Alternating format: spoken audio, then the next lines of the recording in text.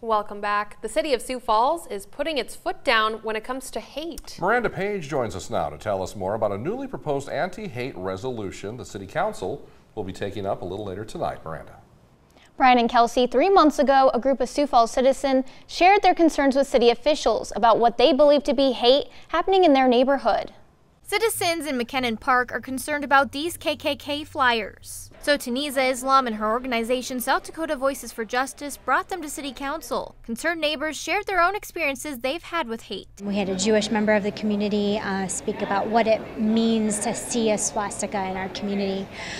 We had residents show the KKK flyers. Julian Boudouin has also spoken up against hate as he's experienced discrimination. Being a black man in America and growing up in the South, I've experienced racism, on a daily basis. It was after hearing stories like these that the Human Relations Commission decided to craft an anti-hate resolution. Its goal is to show that the city of Sioux Falls is taking a strong stance against hate, bias, and discrimination, and that hate groups like the KKK are not welcome in the city. Historically, it stands for hate, stands for racism, stands for violence, and it stands for murder. This resolution also reminds folks of ways they can report discrimination that they may encounter. The city's hope is that the resolution will help keep hate from escalating. We have seen a lot of hate, but we haven't seen a whole lot of crime yet, and we don't want to get to that point. And so I am also working with them on setting up some classes and some events that will sort of inform people on what to do and how to fight against this. Anti-hate advocates say this is just the start to making changes in Sioux Falls.